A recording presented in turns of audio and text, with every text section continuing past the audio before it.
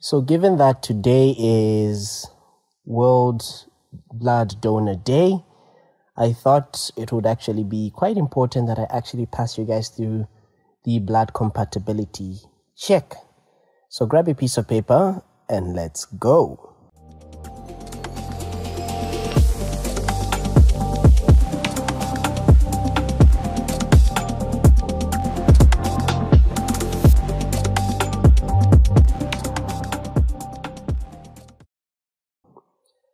Hello and welcome to MK's Medical Review Series. My name is Dr. Moses Kazevu. This is a series on my YouTube channel where we look at medical topics in depth.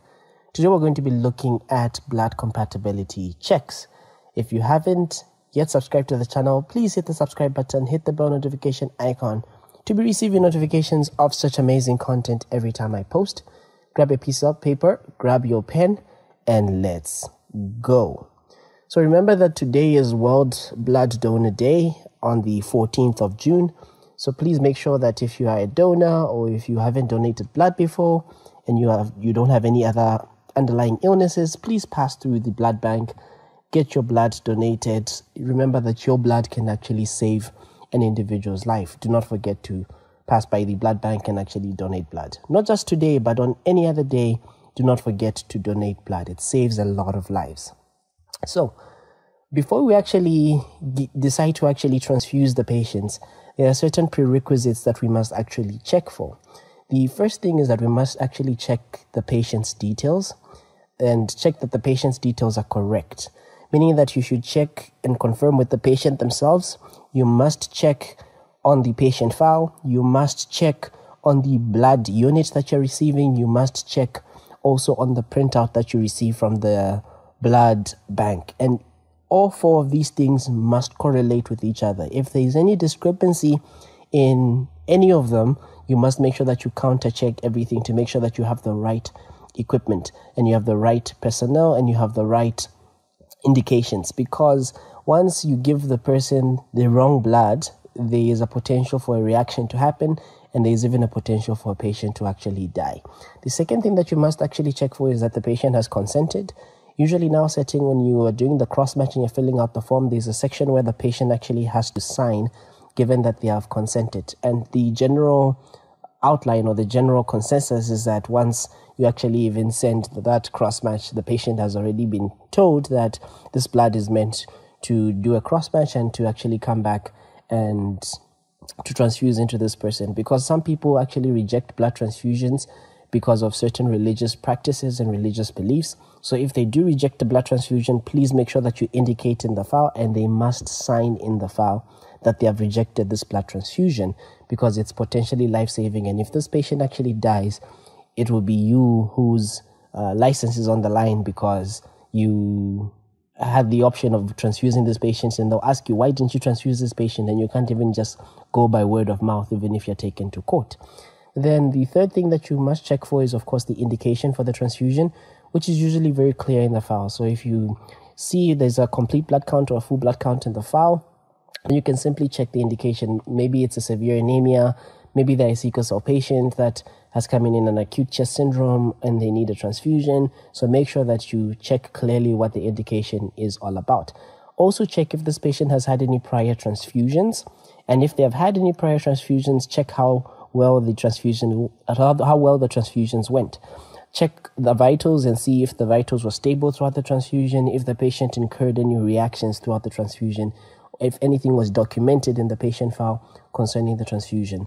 Then once you have done this, you must then now go and ensure that you have the printout from the blood bank, and use this printout to actually cross-check the unit of blood. And ideally, this must be done by 2 health practitioners.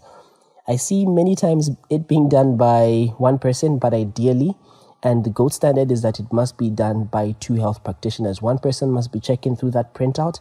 Another person must be checking the blood pack unit.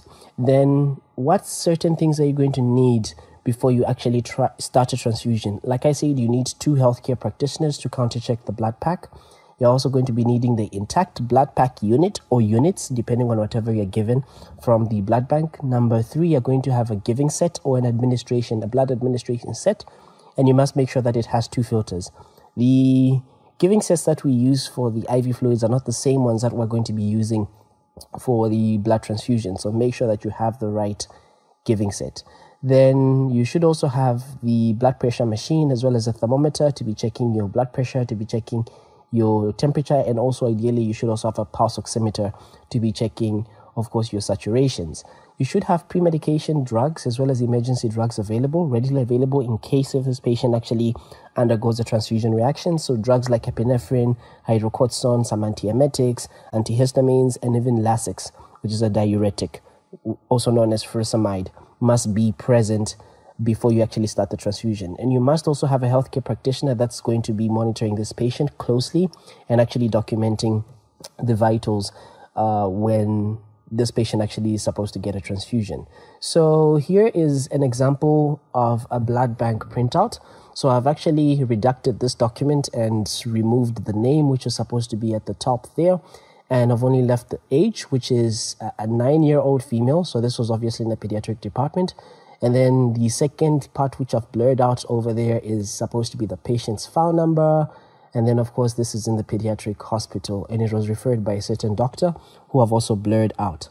Then this is how the form comes up. So the test that was ordered is an X-match, and the clinical data, the indication was severe anemia. So this was done on the 7th of, this should be February 2023, and the blood was collected at 10 hours.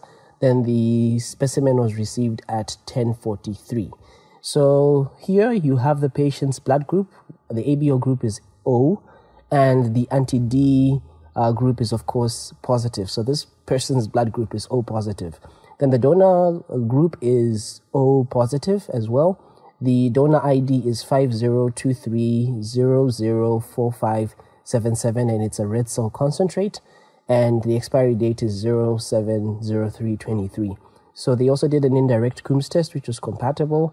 Then with the immediate spin, it was compatible. With the indirect Coombs test, it was compatible. And the final result is that the blood was compatible. And of course, it even documents who collected the blood. Of course, that I've blurred that out for ethical reasons and also privacy of the patient and the workers at the hospital.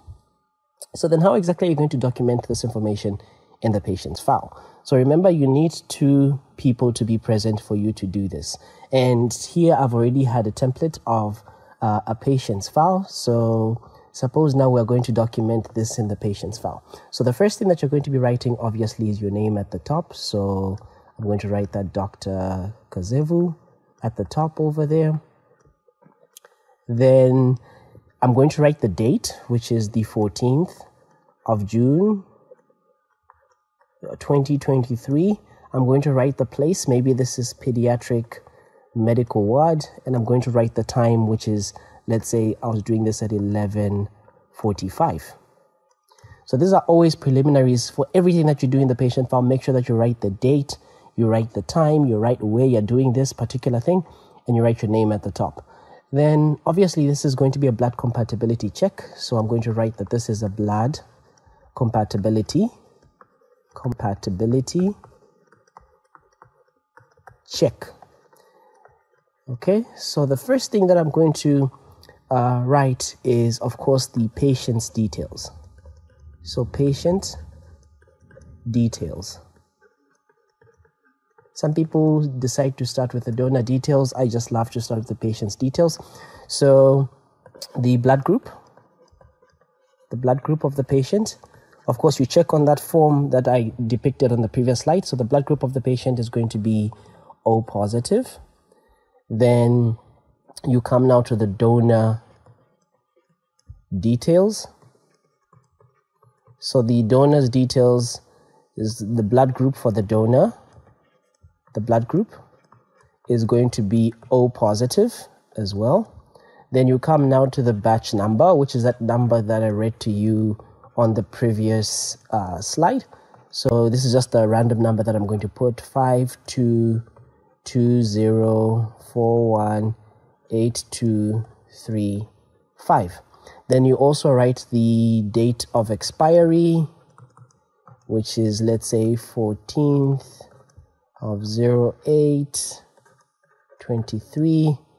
Then we write the date of collection. It was maybe collected on the 13th 0623. We write the product.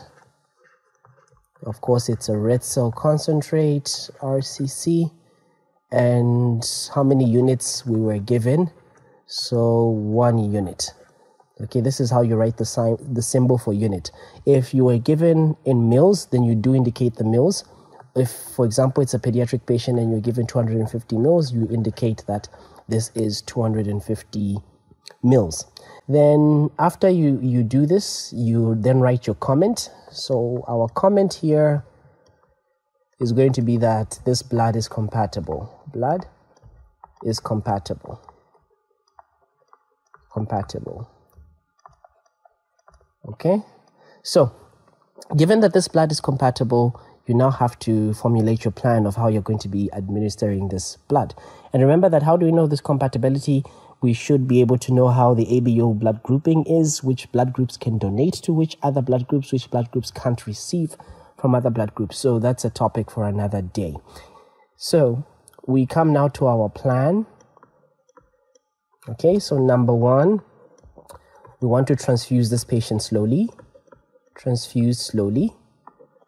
And usually after, we usually transfuse for a duration of about 4 hours. So transfuse slowly over 4 hours. 4 hours. Then number 2, we want to monitor our vitals. So monitor our vitals. And ideally, these vitals should be monitored at least every 15 minutes. So we can do this quarter hourly. So there are some people that monitor it quarter hourly for the first 1 hour, then half hourly for the next hours. But I just like to do it quarter hourly for the entire transfusion. Then the third thing that's going to be there is, of course, you give this patient Lasix at 1 milligram per kg. Suppose this person is weighing about 25 kg. So let's give them 25 milligrams as an IV stat to get rid of that excess fluid that's going to be there when you give this blood transfusion, so that you prevent them from tipping into heart failure. Then the other thing that we're going to be doing for this patient after monitoring the vitals is, if transfusion reaction is noted,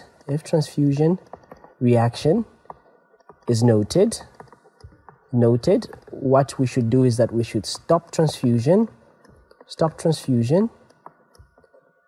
and inform the MO on call, inform the medical officer on call. So this is what we do when we are writing down or documenting in the patient's file about a blood compatibility test. Then, of course, you're going to be signing at the bottom, because everything that you write in the patient's file must be signed to make sure that you are the one who has written and no one adds anything to your plan. So this is how we actually document in the patient's file. And I hope you have really learned a lot. Remember that this is the World's Blood Donor Day. Do not forget to donate just a unit of blood, because once you donate blood, you tend to save a lot of lives. Thank you for spending your time to actually listen to this lecture on blood compatibility check. If you enjoyed, please consider subscribing to the channel. Hit the bell notification icon to be receiving notifications of such videos every time I post. To Zambia and beyond, my name is Dr. Moses Kazevu. Until next time, bye-bye.